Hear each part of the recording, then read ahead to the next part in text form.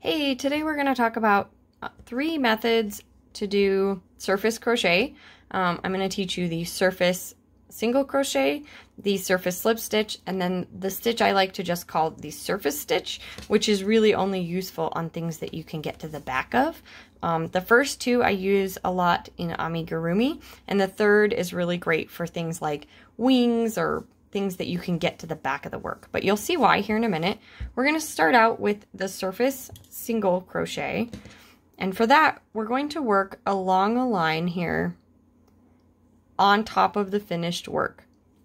Surface crochet can go laterally across the spaces in between stitches, or it can go vertically, and then it tends to either go at a diagonal like this line here or this line here, or it tends to zigzag a bit, so like this. So it's much easier to do horizontally, and it looks much nicer, so I'm going to show you that first. So in order to do that, we're going to start out with our loop on our hook and pull that a little bit tight. We're going to pick up our work and insert our hook through the stitch that we want to start and up through the next one. I'm going to yarn over, pull through, yarn over, and finish that surface crochet join, surface SC join. So you're going to go down through the same stitch you just came up out of, come up through the next stitch, yarn over, pull through, finish your single crochet. So down through the same stitch you just came up from, up through the next, yarn over, pull through, 2 loops on your hook, yarn over, pull through 2, and you have a single crochet. Now you can see they face up. So they're facing up instead of facing the top of the work.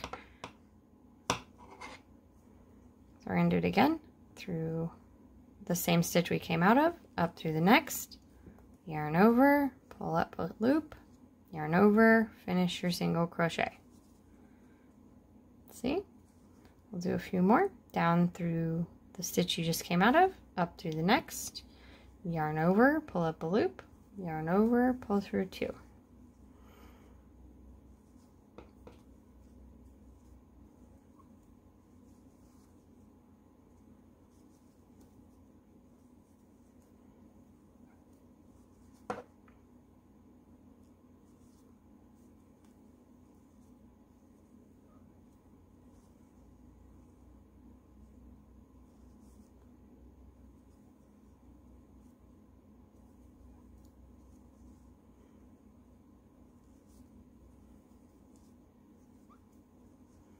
All right, to bind that off, you do it just like you would anything else.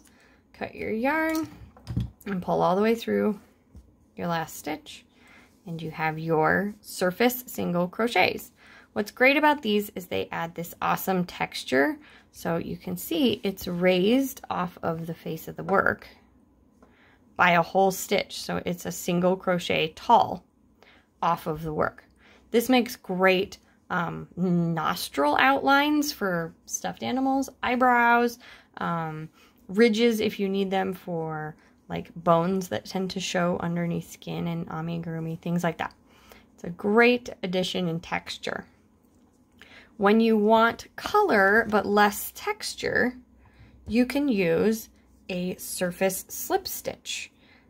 So we're going to start in a very similar way. We're going to put our loop on the hook, and we're going to work along a line just like the last one, but this time we're going to go up through our hook.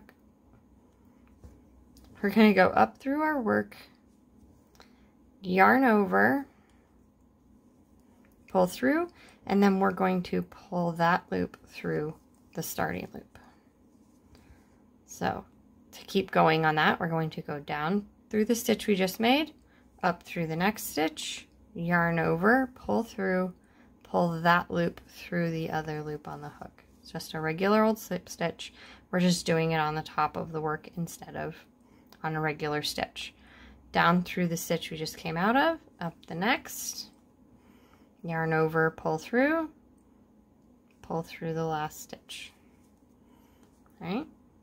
Down through the last stitch we came out of, up through the next, yarn over and pull through the last stitch. So you can see we've got our stitches going here. Down through the stitch you just came out of, up through the next, yarn over, pull through, pull that loop through the other loop on the hook, and continue on your way. Pull through, pull that through the other loop, yarn over, pull through, and then pull that loop through the other loop. So you can see how this is coming along. Again, our stitches are facing up on the work instead of facing the top of the work.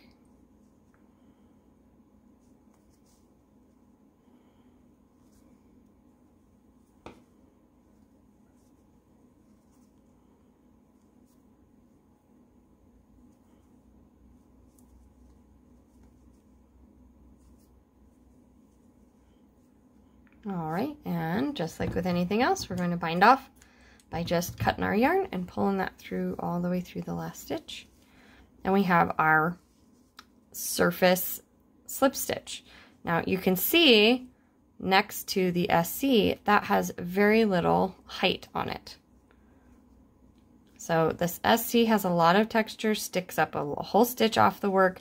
The slip stitch does not stick up off the work barely at all. I mean, that's from the side. You can barely see it. So this is perfect for when you need to add stripes to something or color to something, and you don't need it to stand out in terms of texture. You need it to stand out just as a stripe or as some color in between stitches. The third method for surface crochet, you need to be able to get to the back of the work. And this is why you don't see it as often during amigurumi.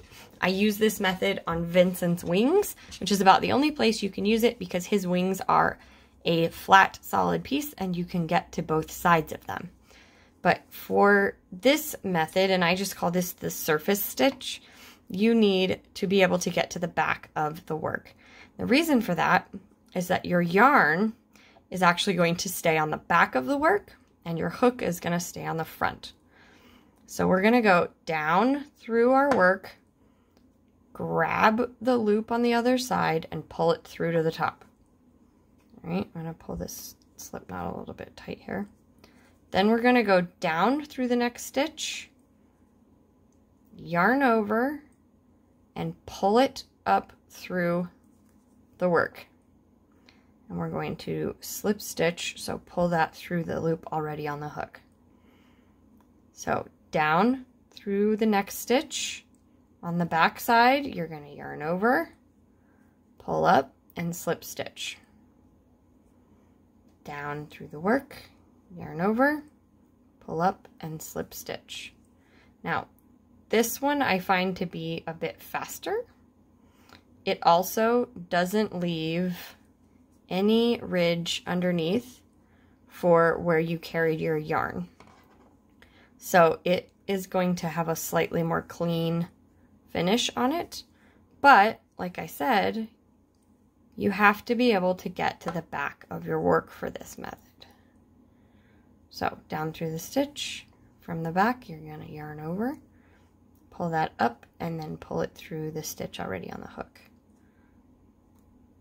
Down through the next stitch, yarn over, pull it up, and then through the stitch on the hook.